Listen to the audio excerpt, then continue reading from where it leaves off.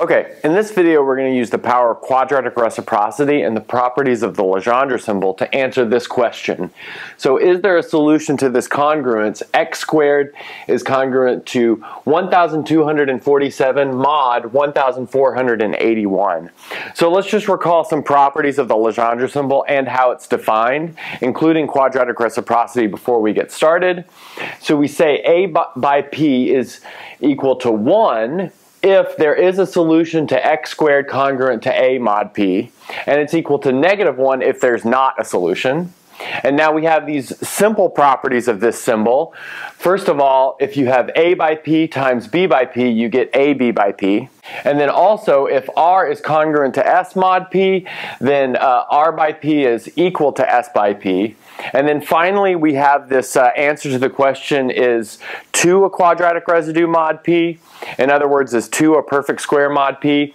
And the answer is yes. In other words, 1 if p is equal to 1 or 7 mod 8, and it's -1 otherwise.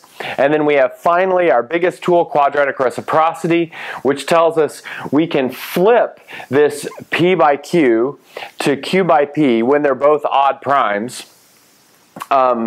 And we do not pick up a minus sign if one of them is congruent to 1 mod p, and we pick up a minus sign if they're both congruent to 3 mod p. Oh, sorry, 3 mod 4.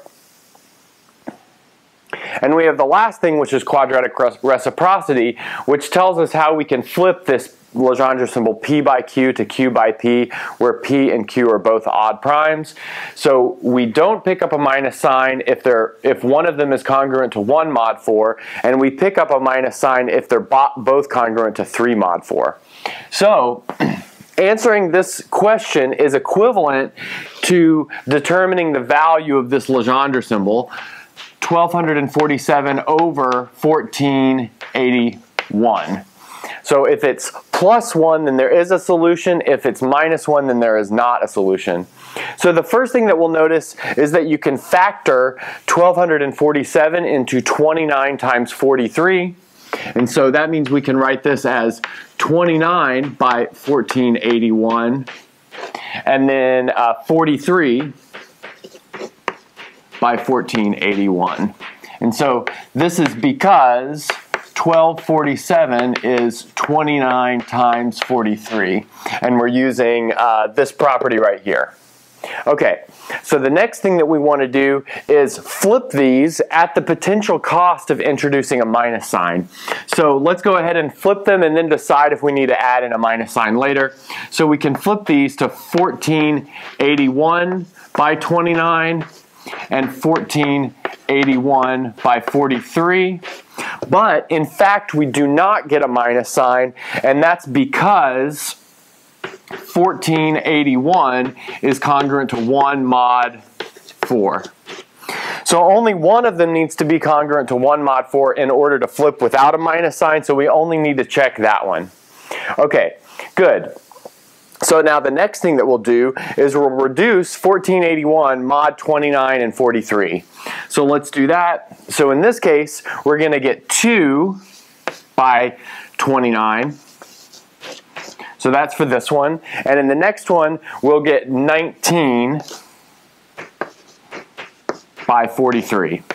And so that's because 1481 is congruent to 2 mod 29, and 1481 is congruent to 19 mod 43. So we did that reduction, and that was using this property right here. Okay, good. And now the next thing that we'll do is the following. So we're going to answer the question, is 2 a quadratic residue mod 29? And it is not, and that's because 29 is not congruent to 1 or 7 mod 8. So 29 is congruent to 5 mod 8 because it's 5 more than 24. Good, so that means we get a minus sign from that. Good. And then we're also going to get a minus sign after flipping this to 43 by 19. And that's, so we get both of those minus signs for 2 different reasons. Okay, so one of them we get because 29 is congruent to 5 mod 8. And then the other one we get because 43 is congruent to 19, which is congruent to 3 mod 4. So we pick up 2 minus signs there. Okay, good. So notice those are going to obviously cancel, and that'll give us 43 by 19. Okay, good. Now we can reduce 43 by 19 as follows. So this is obviously 5 by 19. And here we've used this property again because 43 is congruent to 5 mod 19.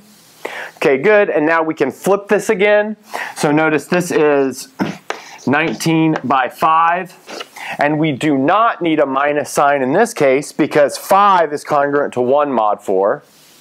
But now we can reduce this, and then this is equal to 4 by 5. Good. And now we're down to one that we can answer the question easily. So this is obviously equal to 1, and that's because 2 squared equals 4.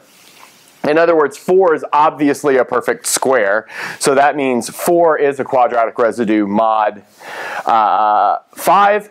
And so what we get, is there a solution to this? Yes, there is a solution to this. And in fact, I'll fit it in right here. We can check via computer. You wouldn't really want to check this by hand. You can check via computer that plus or minus 568 squared is congruent to 1247 mod 1481. And so that's your solution. Okay, this is the end of the video.